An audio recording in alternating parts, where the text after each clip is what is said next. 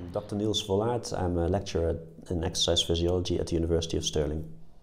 So in our research we're looking at time-efficient exercise. How quickly can you get the health benefits of exercise? So the protocol that we've developed called Reduced Exertion HIIT is a 10-minute protocol that gives you the same or better health benefits than what is currently recommended. You do that protocol 3 times a week, 10 minutes per session. That's half an hour of exercise each week. So our REHIT protocol consists of 10 minutes of easy cycling interspersed by 2 all-out 20-second sprints. So during those 2 20-second sprints, you break down a lot of your muscle glycogen. In fact, you break down as much muscle glycogen in these sprints as you would in, say, a 45-minute jog or so. And we think that the muscle glycogen breakdown is what makes these exercise sessions so effective. So the reason why we think that muscle glycogen is important is because there are other molecules attached to the muscle glycogen. And these are signaling molecules, and if these are activated, then they cause the adaptations that we are looking for.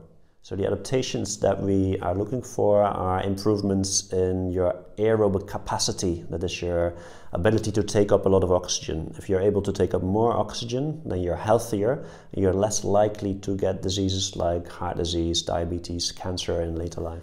So the reason why we need bikes such as the CAR.O.L bike is because the cycle sprints in the exercise protocol are very specific. It's not a type of cycle sprint you could just do on any gym bike.